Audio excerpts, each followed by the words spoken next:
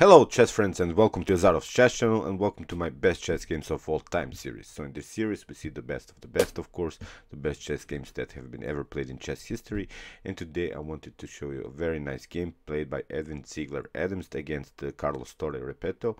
And Carlos Torre Repetto was one of the most talented players in the early 20th century, but here Edwin Ziegler Adams, he was sort of an unknown player at that time, and it's also unclear if this game really happened, because after 57 years Torre mentioned that this game was sort of part of his analysis, and okay, well, they both know if really this game happened. It really doesn't matter, because I wanted to show you this very nice game, which is also called Take My Wife Please in some chess history books, of course, because you see why. Because here Edwin Ziegler Adams will show a very nice and attractive deflection motifs. He will offer the queen many times in this game, but this queen will be really a poisonish one, because if you take the queen, then you lose the game. So let's see now this poison queen by this legendary player Ziegler Adams. So here we have e4 and e5, knight on f3, and here d6. This is now the Philidor defense, and okay, I'm gonna talk about now openings more, because I have sort of a discussion about the Caro-Kann and the French defense, and in my comments I've said that I like the French defense more, and which opening I really don't like is this Philidor defense. I like maybe more the Pertz defense. It's really different than the Philidor defense, but this d6 really now you have here the possibility to play immediately d4, and you see well, black is forced here to do immediately something in the center. So we have here e takes d4, and now queen takes on d4. So okay, you could have taken here with the knight, but okay, it breaks our rule to not play with the same piece twice in an opening. So I like this queen on d4 idea.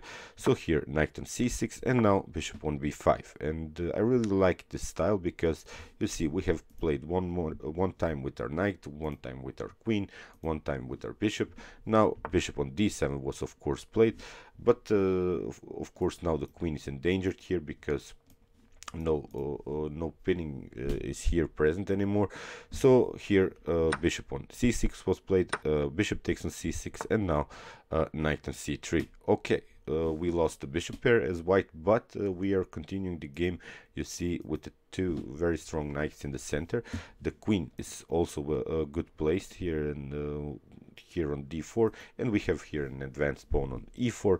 So this is a very nice central control so far by white, and I really like it, because you have also possibilities to jump with your knight on d5, which will be very hard to get rid of it on this very nice square.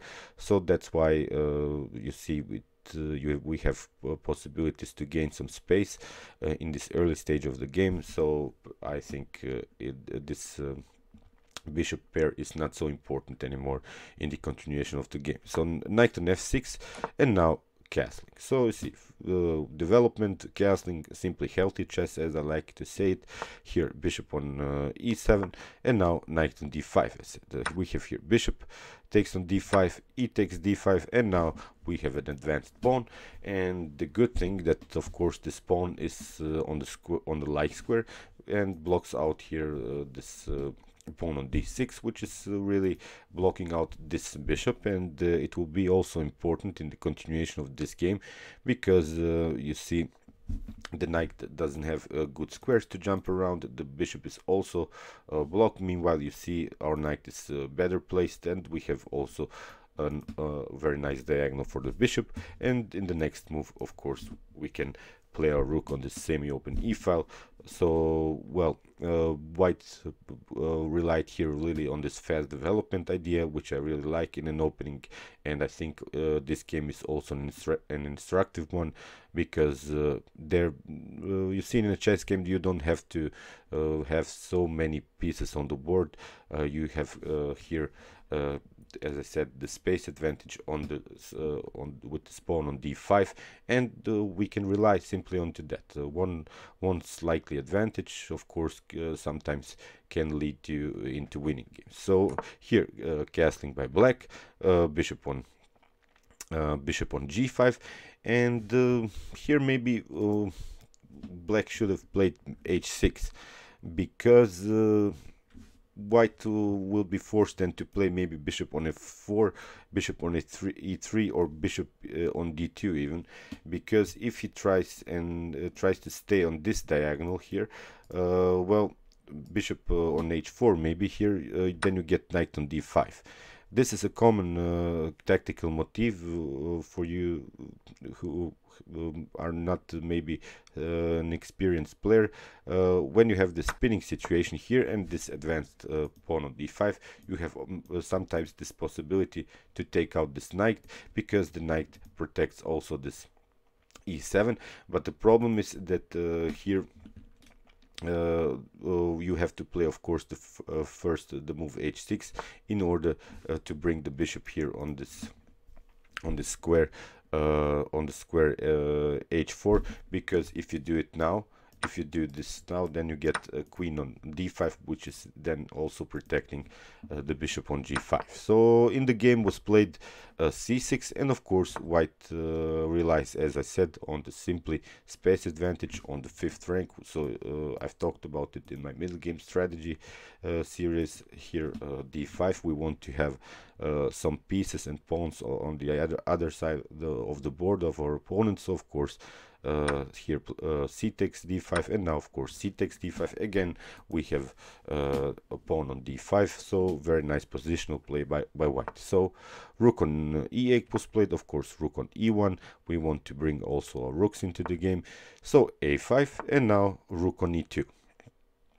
Again, this knight on d5 idea doesn't work, because you can simply recapture here the knight on d5, and again, you see, if you try something like this, then you get first rook on e8. So as I said, now the idea doesn't work anymore.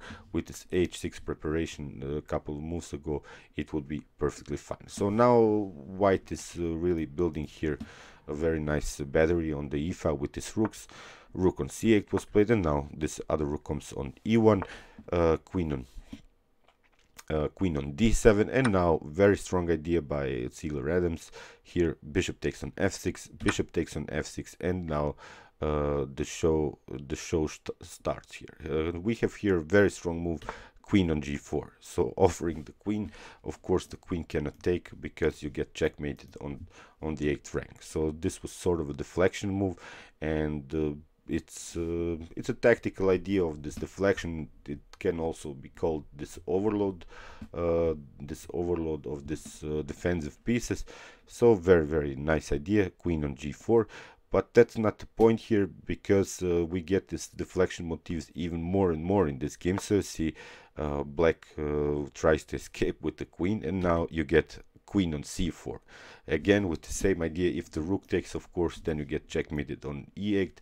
If the queen takes, of course, with the same idea. So what to do now here from black's perspective? He has again, he's trying here queen on d7, but now you get queen on c7. Again, this overload tactical motif, queen on c7. Again, if the queen takes, if the rook takes, you get checkmated on e8. So now queen on b5 was played, and now a4. Again, if you try somehow maybe take out the rook, then of course we can take if you try something like this, then of course we can recapture. If you take the rook here on e2, then you get queen takes on c8, and the same idea, if you take the queen, then you get rook on e8 checkmate. So After a4, queen on a4 was played, and now rook on e4, again attacking the queen. This I feel a little bit sorry now for this queen, because again this tactical motif. So here queen on b5 was played, and now queen takes on b7, and this is the position in which well, black resigned, because there are no squares left anymore for the queen. The queen would have maybe have to come here on a4. I don't know, there are no simply squares anymore for the queen to escape of this overload motif. So here queen on a4 would be a continuation, but then you can simply take out the queen. The rook takes rook here, but the knight is also protecting here this first rank. So very nice tactical idea here by white. So I hope you enjoyed this game. You see this overload system and this overload tactical motif I've also explained in my chess tactics chess puzzle series, so you can see this video, of course, and of course you can also watch my other best chess games of all time videos. And of course, guys, don't forget to subscribe to my channel. Thank you for watching, and chess is the best, of course.